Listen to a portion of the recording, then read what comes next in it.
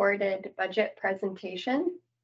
Now we're going to begin the live session of the public hearing, and we will have some time for clarifying questions on the budget presentation before we jump into public comment.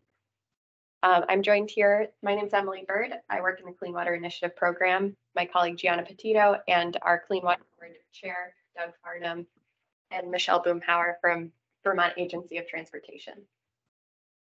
Is there anything else you'd like? Do you want to do a full agenda overview? Or? No, I don't have a printed one in front of me, so skip the agenda overview. But welcome everyone. I want to make sure we have enough time for the public comment, so I won't belabor that. We'll just get into it. So if folks have any clarifying questions on the budget presentation and you'd like to use the raise hand function in Teams, we have about 5 minutes or so reserved for clarifying questions. To the extent that they are factual questions to clarify the contents of the budget. And then we'll just be careful to reserve any comments for the public comment portion of the agenda. And I see that we have a hand raised. Yeah, hi, it's Arnie Arneson. I have a residence in Fairleigh on Lake Maury. You'd mentioned that there was approximately $10.9 million that was going to be carried over to the 2023 and 2024 budgets, or was it 2024 and 2025? I just wanted to be sure, because I think it was carried over from 23 to 24 and 25, approximately. Yes, at the close of the prior state fiscal year 2022, there's $10.8 million of unallocated, unreserved clean water funds. And we are proposing to allocate those dollars across this state fiscal year 2024 proposed budget and the state fiscal year 2025 proposed budget, essentially spreading it out across 2 years to help to diffuse the impact of the anticipated budget contraction that we're projecting for next year. Right. So is any of that money potentially available, if necessary, to go to something that could occur in the 2022-2023 year? The state fiscal year 2022 has closed out. We are currently in state fiscal year 2023. There is a process in state government where the budget needs to go through legislative approval. So we've already gone through the state fiscal year 2023 budget, and any changes to that would require action by the legislature. So at this point, we pretty much have the state fiscal year 2023 budget set in stone, and we are working to implement that. And we have the ability to work and make a recommendation to the legislature on state fiscal year 2024 budget, which is the budget we are reviewing here today. Right. So to follow up, is it possible to utilize some of those funds that are allocated for the 2024 year in 2023, but have it come from the 2024 budget? Meaning spent earlier, spent within the prior year, but coming from the subsequent year's budget. Unfortunately, we do not have that capability without the legislature giving us the spending authority. So it will need to be going through any additional appropriations will need to be following the current budget process that we are discussing today. Okay. Thank you for your question, Arnie. I see there's another hand, Martha Feltus.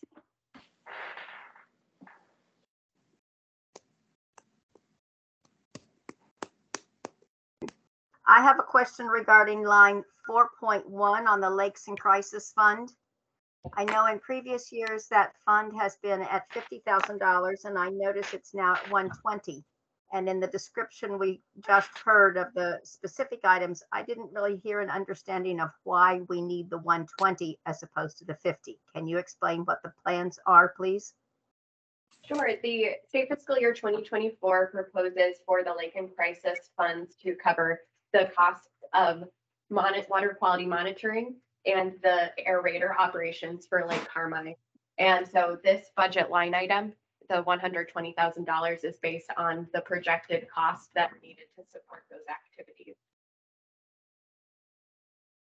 So in other words, the actual monitoring and the operation of the aerating system is what has increased that costs expenditure. Yes, that is the basis of the increase to $120,000. Okay, thank you. Thank you, Martha. Okay, we have time for just one more question before we move into public comment. Not seeing any hands. Thank you for those questions. Those are really great questions. So now we're moving into the public comment portion of the agenda. Today's public hearing is one of the ways that you can participate and provide public comment in this budget process. Before we dive in, I'll also just note that we have an online questionnaire that's available that you could also complete, or we can also accept written comments if you'd like to submit those. Those comments are due by November 22nd at 4 p.m. And we really appreciate everybody taking the time to join us today to share your input on the draft budget. So we're going to set approximately a 2-minute timer for each commenter, just to ensure that all folks who would like to comment have a chance to do so. So we'll be doing our best to keep track of time, and please forgive us if we end up needing to interrupt. We just want to make sure everybody has a chance to voice their piece. Okay, and we have a list of folks who have signed up ahead of time through our RSVP online form. First up is Peter Berger. Apologies if I mispronounced your last name, Peter. Thank you. It's Peter Berger from the town of Fairleigh. And I think the comment, and I'm hearing Carmine described as a lake in crisis, and during the summer and fall, September period of this past year, Maury was had a significant cyano bloom, and I'm not sure whether it's the availability of monies for a feasibility study, or how we would proceed to enter into that category. It's at this point, the impact of the cyano on Lake Maury is significant, and I think the town is working hard with the Lake Association and the community to try and figure out how to access the process. And we've had Oliver Pearson and Mark Mitchell from Lakes and Ponds down, and so I think that's our concern, is that it seems to be that Maury's being overlooked in this process, and being put off for a couple of years in the budget season, when we need to access it as soon as possible. Thank you. Thank you, Mr. Berger. Appreciate your comments. I should have mentioned that we will be recording all comments and putting together a responsiveness summary at the close of the public comment period, and we'll be sure to respond to folks' comments as part of that process. Next up on our list of public comment is Albert Perry. Hi, Albert, if you can just unmute yourself. Thank you. How's that? That's great, thanks.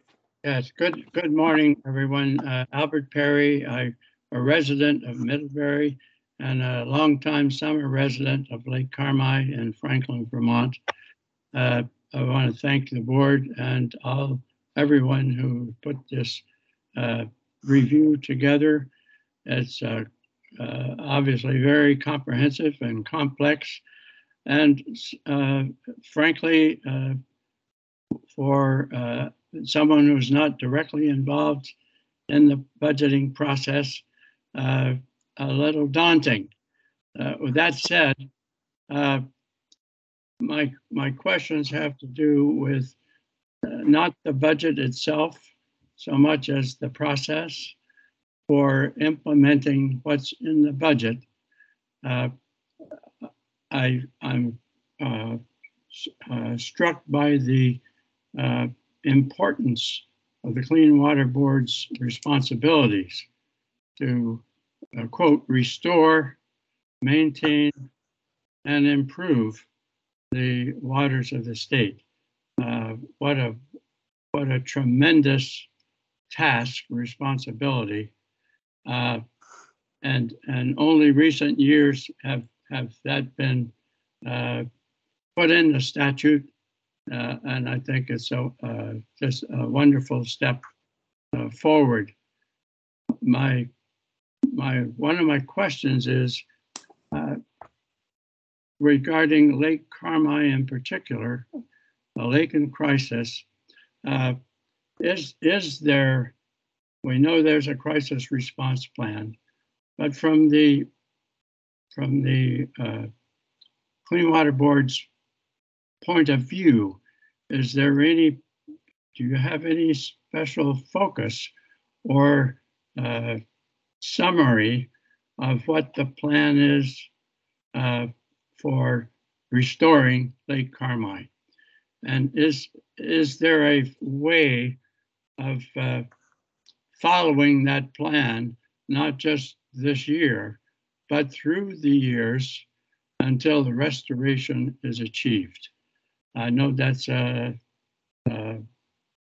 significant question. I think it's important. Really grateful that you all on the board are there and have this function. Just like to add on a personal note, I've been enjoying Lake Carmi since I was a child, and now my objective is to see whatever can be done that not my children can enjoy it, but my grandchildren can enjoy it. The last several years have not been encouraging. Decades ago, in the 50s and 60s, we had cyanobacteria blooms, blue-green algae blooms, just about every year. They were, I would say, commonplace and expected, but compared with today, quite short-lived and much less significant in terms of amount and duration. So I will close by saying thank you for what you're doing.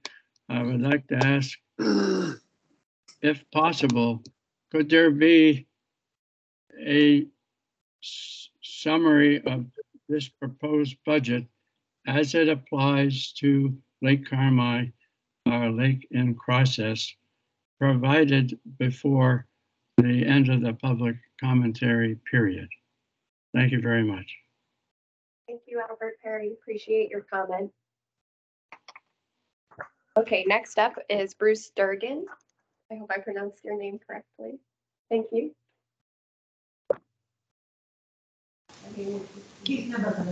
Okay, thank you very much. My name is Bruce Durgan, and I'm representing Lake Morey in Fairleigh, Vermont. It's a lake that's very near and dear to me personally for a 60-year family relationship with Lake Morey. And in the last 15 to 20 years, I've been very active with the Lake Morey Protective Association, the Lake Morey Foundation, and the Lake Morey Commission, all of which focus on water quality. And we are, as has been referenced by our fellow select board member, Peter Berger, definitely a lake that's in crisis at this point.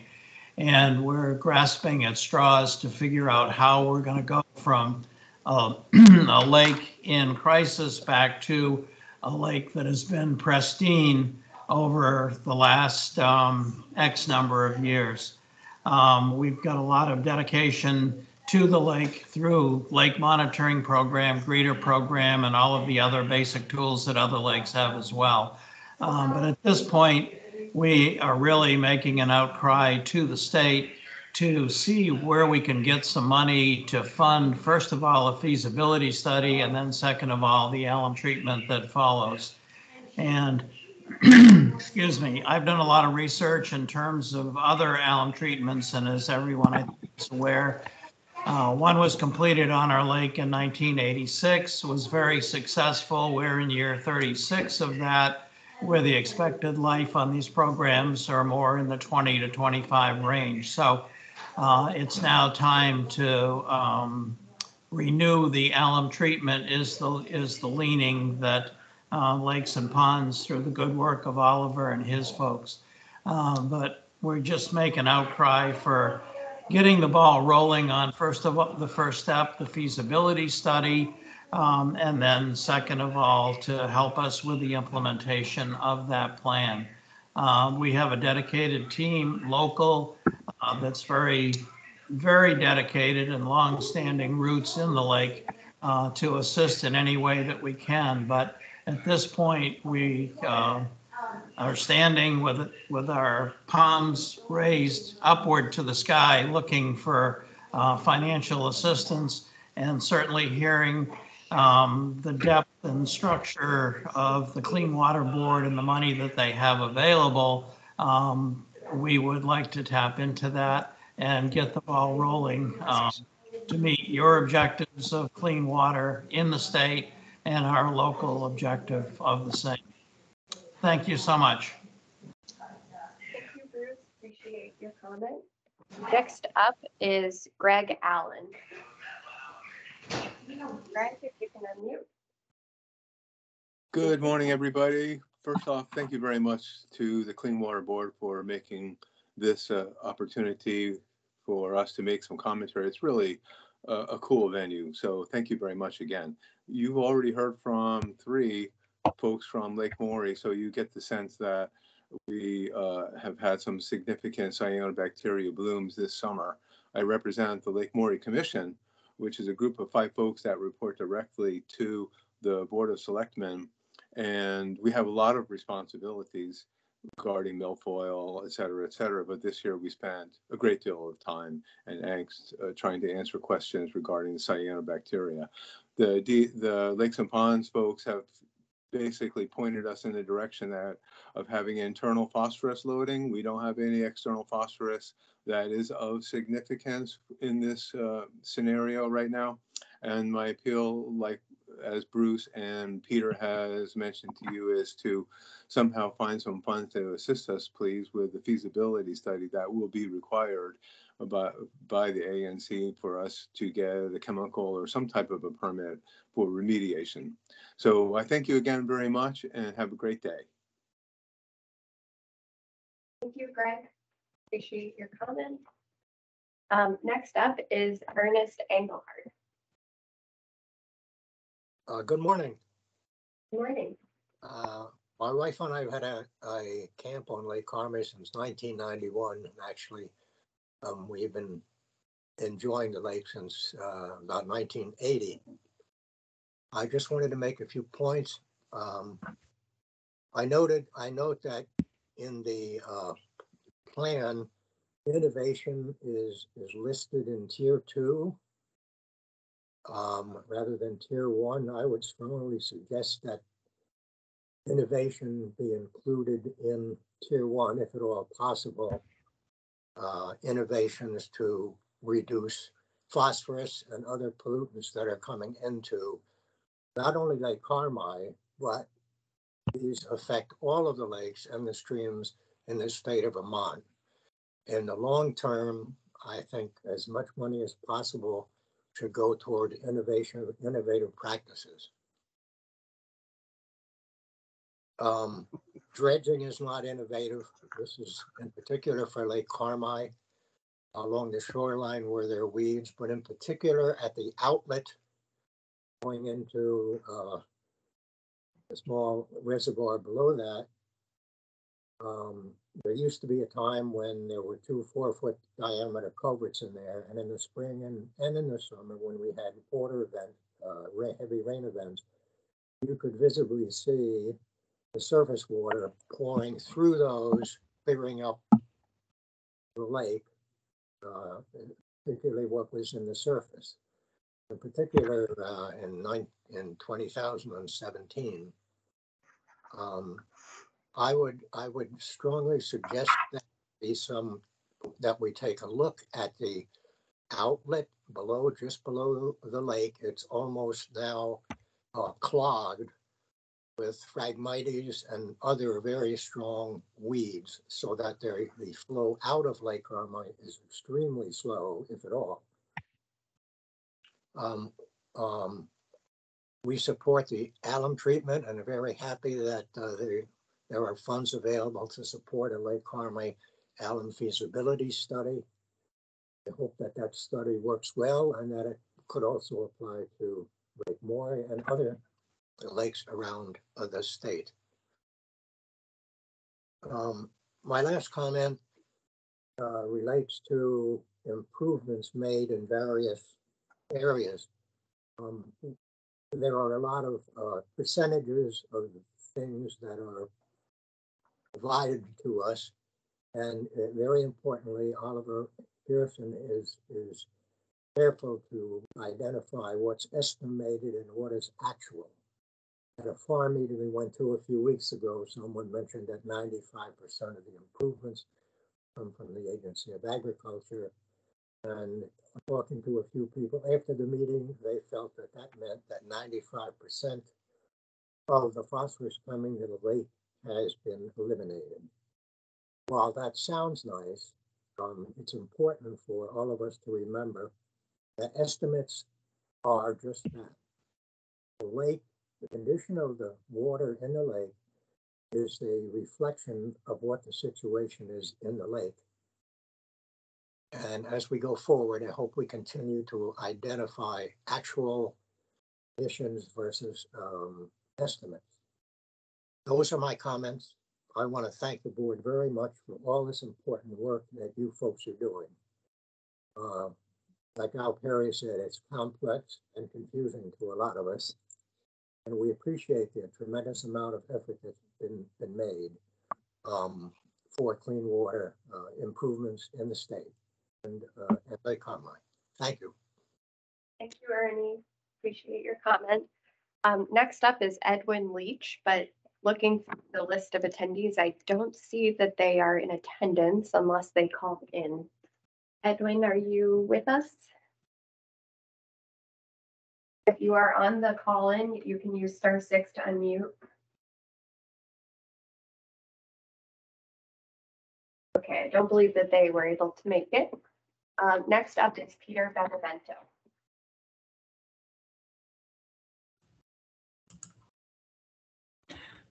Yeah, Pete Benevento here. I'm the president of the Lake Carmine Campus Association and vice president of the Franklin Watershed Committee that works to improve the watershed surrounding Lake Carmine.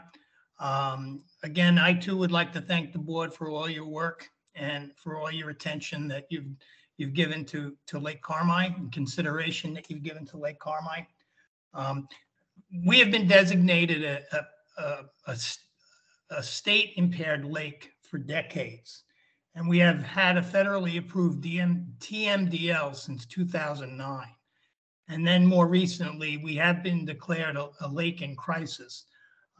So I don't think that there's any doubt that we need the attention of the Clean Water Board and the funding to help improve our waters. Again, and I mentioned this the other week, we are home to the largest state park in the state.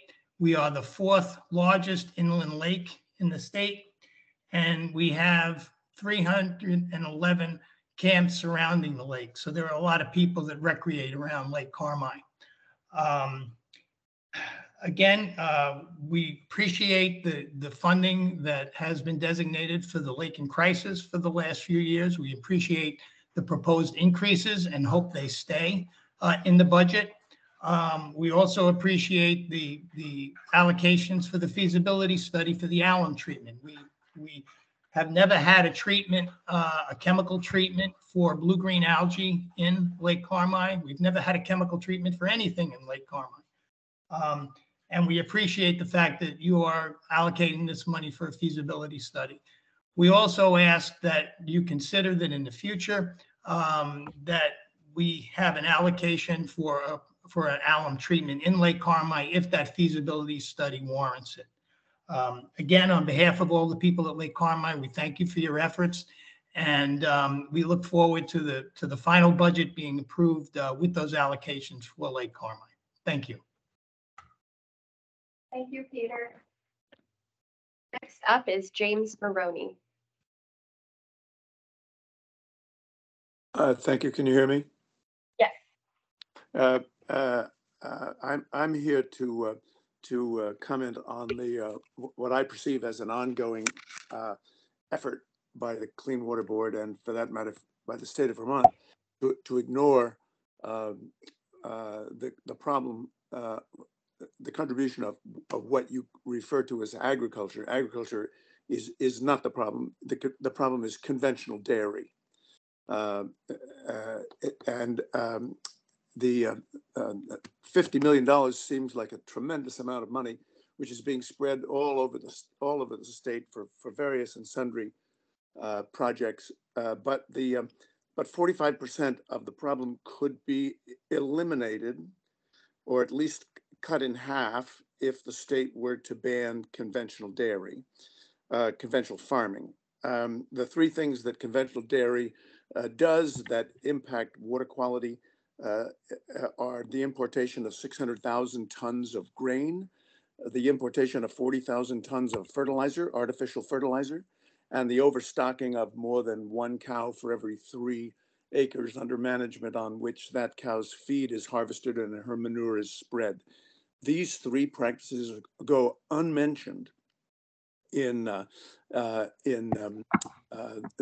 so-called required agricultural practices rules, and they go unmentioned in the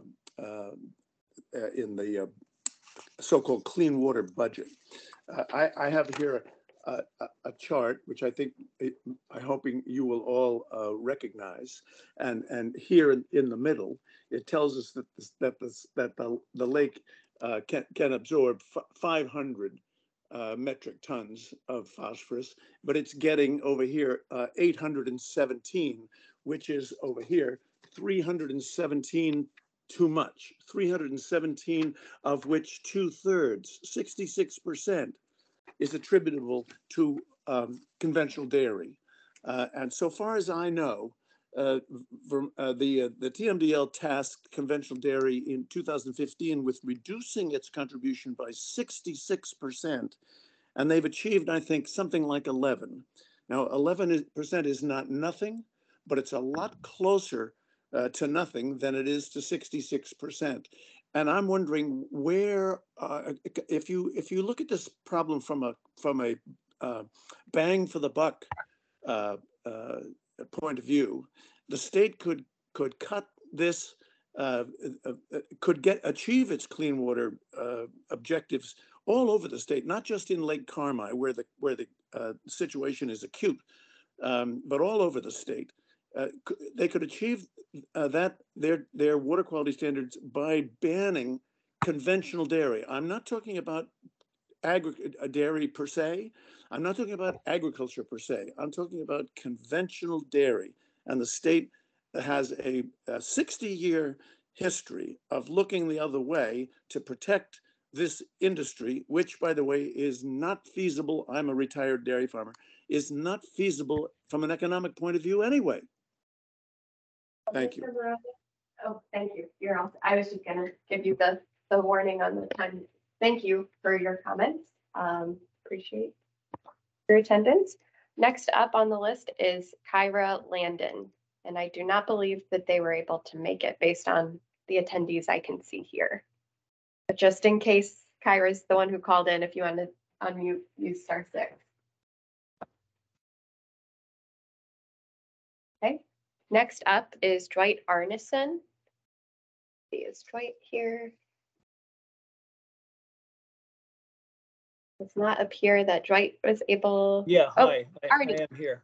Right. Oh. I had already asked my questions earlier with regard to the budget and the excess funds that you were moving ahead to 24 and 2025. So only thing to add is that along with Bruce and Greg and Peter, with regard to Lake Quarry, we obviously need funds as quickly as possible to get a feasibility study done.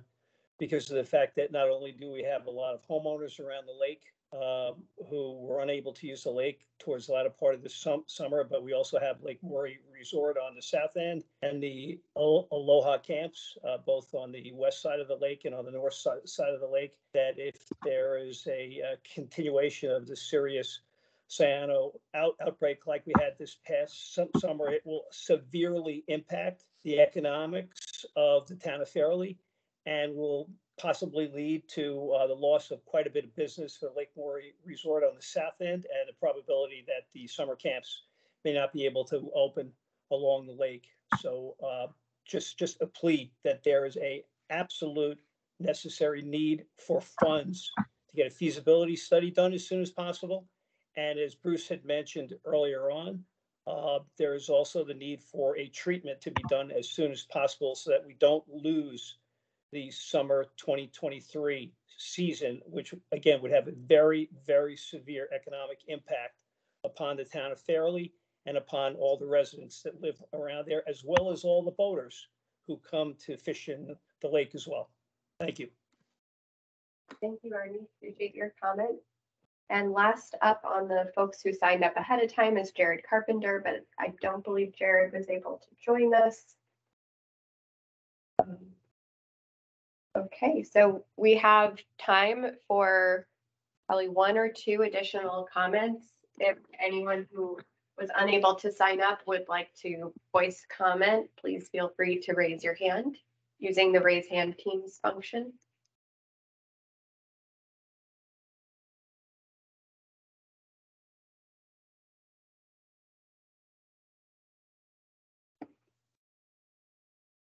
Okay, not seeing any.